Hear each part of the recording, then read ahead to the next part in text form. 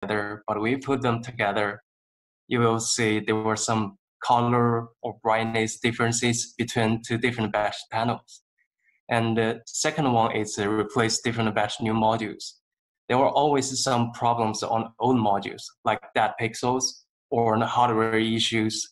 So you just replace it with new modules from different batches.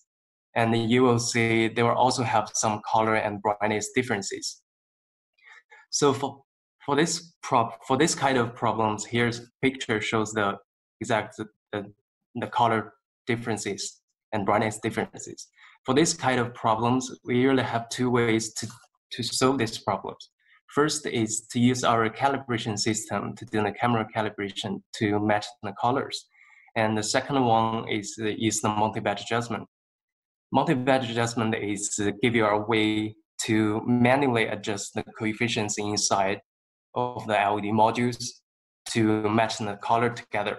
So for this one, they will totally have 4 panels, and from 3 different batches. The top left one shows more gray, and top right one shows more red, and bottom 2 panels it shows standard white color. So here's another picture after we did the multi-batch adjustment for this small screen, and you can see the whole screen color, it's uniform, has a lot of improvement. So how to do the multi-batch adjustment? Before we do the multi-batch adjustment, we need to do some preparations. First, make sure your sending card and receiving card are from NovaStar. And no matter which model you use, they all support multi-batch adjustment. And the second one is just use one PC for both video source and control PC, which means you need to connect the PC and the sending card with USB cable and HDMI cable. And third one is disable the scaling. If you use any video processor or you use all-in-one controller, just please make sure the scaling function is disabled. We need to make sure the whole screen pixel by pixel display. And for the fourth one is you need to install the software, because the multi-batch adjustment is a software function. Both NovaLCT and SmartLCT software can do multi-batch adjustment. And the last one, fifth one, is enable Chroma Calibration. Just as I mentioned before, the multi-batch adjustment is give you a way to manually adjust the coefficients inside of the modules. So we need to make sure the calibration coefficients is adjustable. I'm not going to tell more about the first 4 preparations because it's pretty easy to understand. And for the last one, enable Chroma Calibration, you need to go to the software. For NovaLCT software, when we finish to log into the software, we need to go to calibration and then select the online calibration. Go to bottom left corner, there was an enable disable calibration. Just select Chroma Calibration and hit the save button to enable the Chroma Calibration. So after you finished all of the preparations, so we can start it to do the multi-batch adjustment. So for the software, just as I mentioned before, NovaLCT software and the SmartLCT software all can do the multi-batch adjustment. But today we mainly focus on NovaLCT software. As for SmartLCT, we will arrange another webinar later to do the detailed explanation. So let's get started about the NovaLCT software multi-batch adjustment. First, you need to run NovaLCT software, go to user, log in with password admin, and then go to tools. There was an option called multi-batch adjustment. Click multi-batch adjustment. The software will pop up this window. This window is the multi-batch adjustment initialization page. On this page, there will totally have 2 things we need to do. First is we need to choose operation type. You just need to choose manual adjustment. As for apply adjustment file, later I'll tell you when we'll need to use apply adjustment file. And for the second one, colorimeter, you need to select the colorimeters. It's fine to not use the colorimeter. If you do not have colorimeter, just select no colorimeter. If you want to use the colorimeter, just select the models below. We recommend it to use CS2000 and CS108. And if you use different batch or different models colorimeter, it also supported. Just select other colorimeters. So here I choose no colorimeter. This is what we usually use. And then click next. You will go to add sample batch page. And you can see here the batch part. The default is there were 2 batches. If you want to add in more batches, just click the plus icon top left corner, and you can add in more batches. Just you can name it also. So for example, here I just added 1 more. Now we have sample batch 1, sample batch 2, and sample batch 3.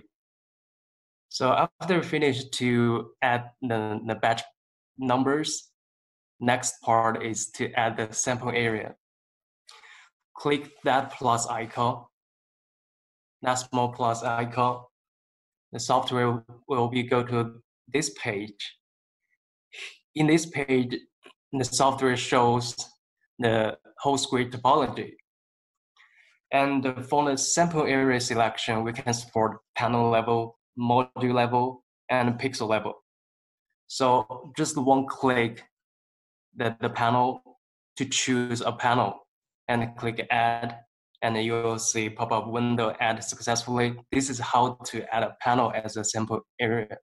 If you want to just add a module, double click the panel and you will go to module level. And you need to manually type in the module size here, the first step. And the second one is you need to select one of the panels. And third one, click add to add one of the modules as the sample area. If you want to add in a pixels or some of the pixels, you still need to go to the module level first and type in the module size. And you just need to select the display mode to pixels. So you will see every pixel of these panels. So here, the small square box is a pixels. So you can drag to select some of the pixels and then click add to add some of the pixels as the sample area. So after you finish to select the sample area information will be shows up here. And sometimes the customer just want to adjust the sample batch 2 to close the sample batch 1. So they do not want to change anything from the sample batch 1. So there's another function called fixed batches. Select the sample batch 1 and check the box fixed batches, and which means you already set the sample batch 1 as a reference. Later, what we did, the coefficients adjustment is only changes the sample batch 2. So after you finish that, click next. The software will be automatically process the data inside of the receiving card. And then you will come to this page. This page is sample batch adjustment. Selected both sample batch 1 and sample batch 2. Just check the box here. And then go to the right part. Here's a coefficients adjustment. And for the adjustment mode, we have RGB and HSI.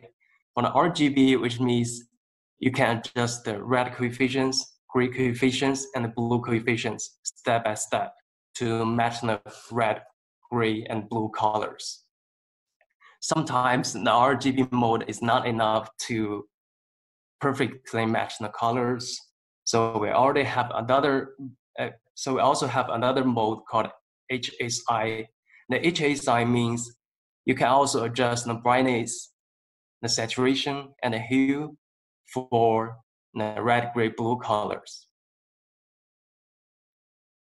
So after you finish the RGB adjustment and HSI adjustment, the red, gray, blue, and 3 colors may match together perfectly. But sometimes, due to the LED nature, sometimes we finish to adjust the red, gray, blue, and the white color is not matched together. There were some color differences between on the white color. So this is caused by the LED nature. So we have another function called balanced. You can see here the balanced, just the one click by balanced, and you will go to this page. Still need to manually adjust the coefficients, red, gray, blue coefficients, but that part is a finally adjustment. We finished adjust the RGB coefficients, click next. There is another button called start balancing. Just the one click, the software will be automatically to process the data and to furtherly change the adjusted effect to make sure the red, gray, blue color and white color all match together. Just one click to complete the balancing function. So after you did everything on this page, RGB mode adjustment, HSI mode adjustment, and balanced. And for now, there were 2 panels from 2 different batches that were matched together.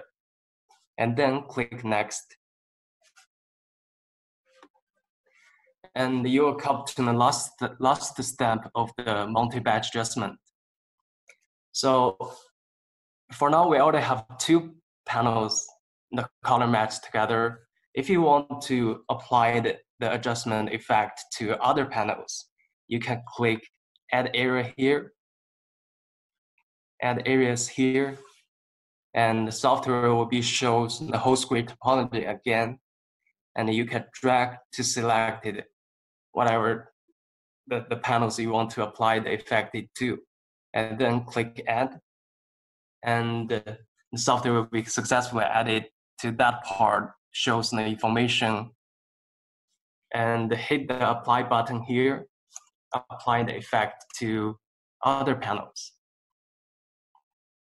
But sometimes it's hard to set up all of the panels in warehouse.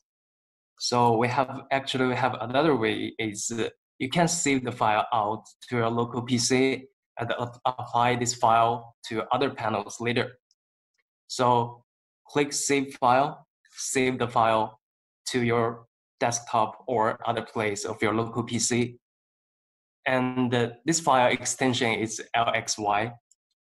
And then click save to flash, which means we need to make sure that those 2 panels is matched together and save to hardware just in case power cycle lost everything. And then click complete to finish the multi-batch adjustment. So for now, we already have a file, but how to load the file? We need to go back to the first page of the multi-batch adjustment, which is the initialization page. So for the operation type, there second option is apply adjustment file. So for now, we can select the apply adjustment file because we already got a file. And then browse the file you just saved and click next. And you will directly come to last step of the multi-batch adjustment. Just did the same thing. Click add areas. And click add areas, you can apply the effect to other panels. And this is about the multi-batch adjustment without the colorimeters. But what about we use the colorimeters? For example, here I selected CS2000 here and click next.